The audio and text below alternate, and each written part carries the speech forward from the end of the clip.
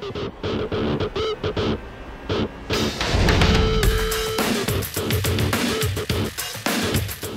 center of the video gaming world was in Japan, as record numbers of video gaming press and enthusiasts flocked to the 2007 Tokyo Game Show. One of the most anticipated attractions was a presentation by Kazunori Yamauchi, producer of the Gran Turismo franchise, who unveiled an in-depth preview of Gran Turismo 5 Prologue. Please welcome Kazunori Yamauchi.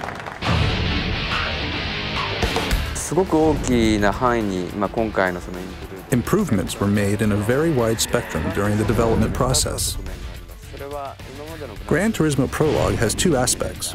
First, as a driving simulator, it is the most advanced form of all of the Gran Turismos. Second, it is the first title that can offer a new lifestyle to its players, which I call Gran Turismo Life. There are 40 different cars and 5 different tracks in 8 layouts. In terms of the automobile models, of course, Ferrari is one.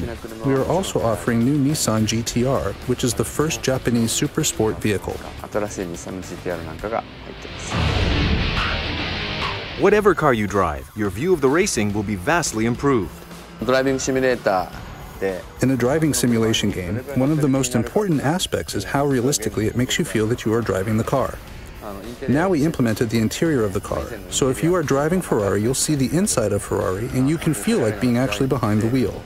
This is a valuable improvement.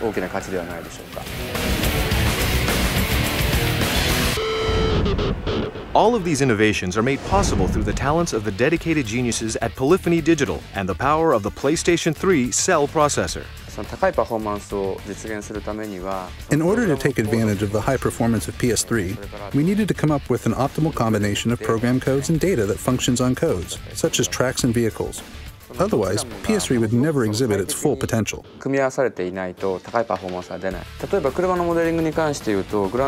Just taking an example of car modeling, one car model was roughly 5,000 polygons in Gran Turismo 4, whereas we are looking at 200,000 polygons per car in GT5 Prologue.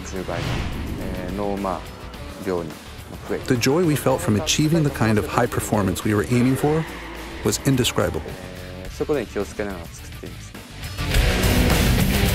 As always, the proof of the game is in the playing. So what was the reaction at the Tokyo Game Show?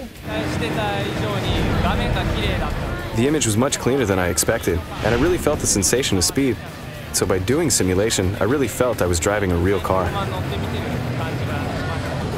We cannot tell you how grateful we are to see so many people waiting patiently in the line to try it out. It gives us the utmost pleasure to see a smile on their faces. Living up to high expectations for the last 10 years has been the norm for Gran Turismo because no one expects more from the franchise than Kazunori Yamauchi, a true competitor in his own right. In addition to implementing everything that has been known to make Gran Turismo great, we also tried something significantly different this time. Gran Turismo is celebrating its 10-year anniversary this year, and at this milestone, we are still far ahead of our competitors and making a new journey that takes us to unknown territory. That's the message I would like to convey. For the people at the Tokyo Game Show, this message was received loud and clear.